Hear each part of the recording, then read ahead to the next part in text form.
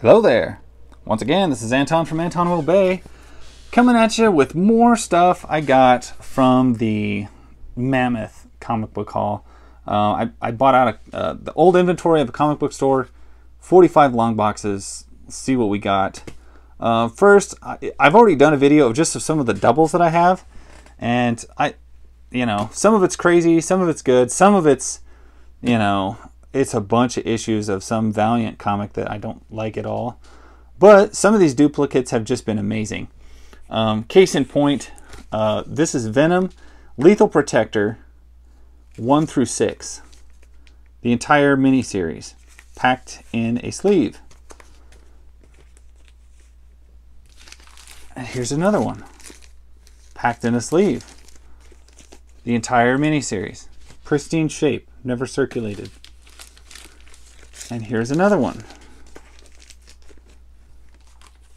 And another one. And then, just to throw on top of that, there's a bunch of issues of just the first issue of Venom Lethal Protector. So that is so cool. There's just so much of it. And, to get one miniseries of those is pretty awesome.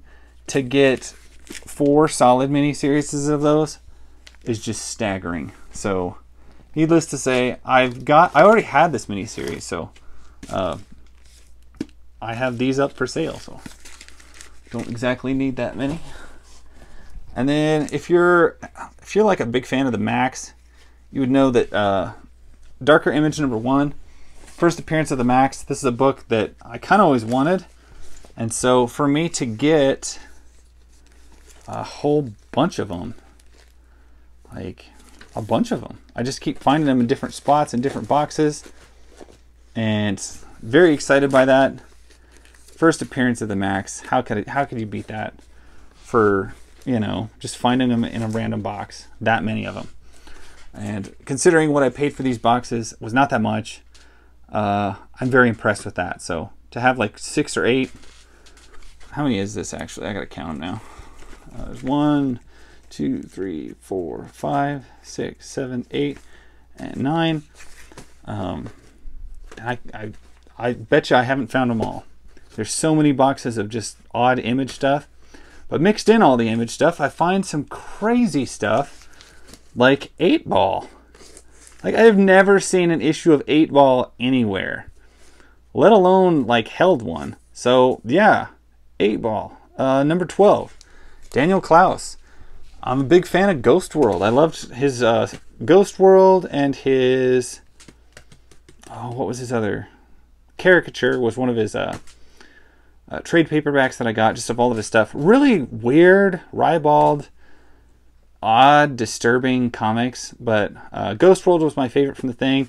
Of course, I found it from the movie, and I followed the movie backwards into the comics, and was still very impressed and very excited by it. So I got those. Excited about that. Another just strange stuff. Lady Death #2. Lady Death #1. I remember right, these are kind of hard to come by now. This is Lady Death before she's dead.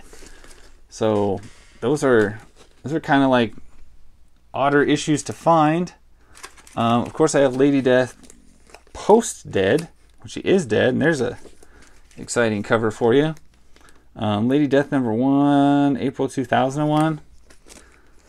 Just, I don't have very many Lady Death comics, so here's Chaos Comics Quarterly. That's a fantastic Lady Death cover. And here's Chaos Comics Quarterly again. I think it's just one issue, but man, it's thick. So anyway, I was super impressed to find those and have those, because I don't have hardly any of her stuff. I always take... I do love Liefeld's, some of his work. And when it comes to Glory and Angela, and who is the other one? The Warrior Nun. I can't remember, Ariella or whatever her name is. But anyway, I do love those books.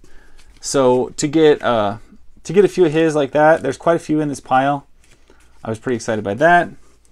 I never read much Astro City at all. I just remember being completely intrigued by the covers. Because if these covers don't just sell you the book, I don't know what does. Those are absolutely gorgeous covers. Evangeline, that was the name. The Warrior Nun. Warrior Nun Evangeline. So there's Evangeline Prophet. Liefeld stuff. Not all of it was bad. Some of it I really did love. Zealot from the Wildcats. Actually, with this comic haul, with all the Image stuff, I have a massive run of Wildcats, and I'm very excited about that because it was a book I always was interested in but never got much of back in the day. Strangers in Paradise #5. I have done one video in the past about Strangers in Paradise, just how many issues I have come across. I absolutely love the artwork. The dude does amazing artwork. Just the way he draws women. And, you know, I can't be unexcited about those. So there's Strangers in Paradise. These are from Abstract Studios.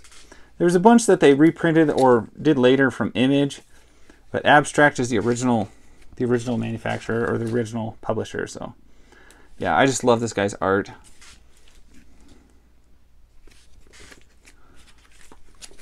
For obvious reasons. Just look at how playful and fun it is.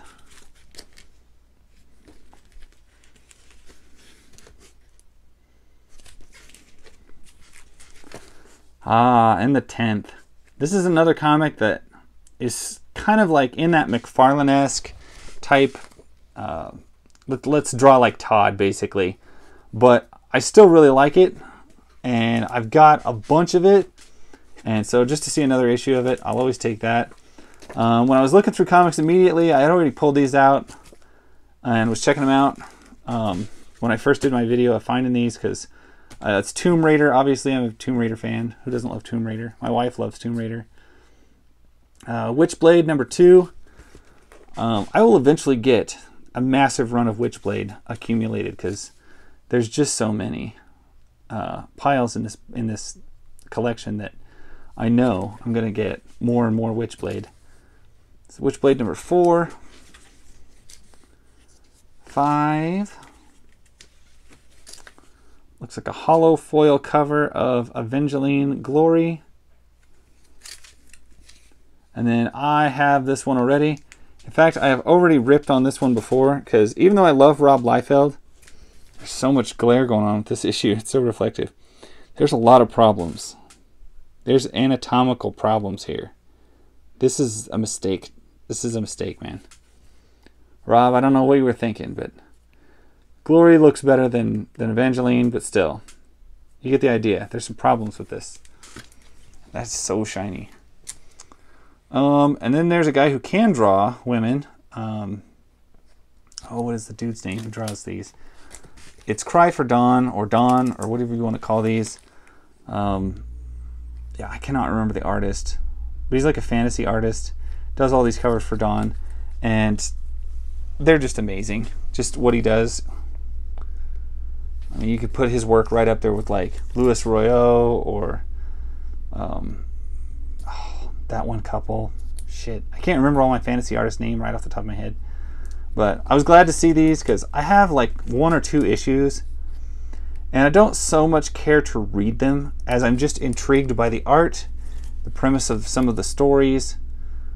You know, just have them because they're so odd. There's not a lot of comics like them, and yeah, so I'm excited to get them. Cry for Dawn. That's great. Looks like we got Cry for Dawn Volume 5.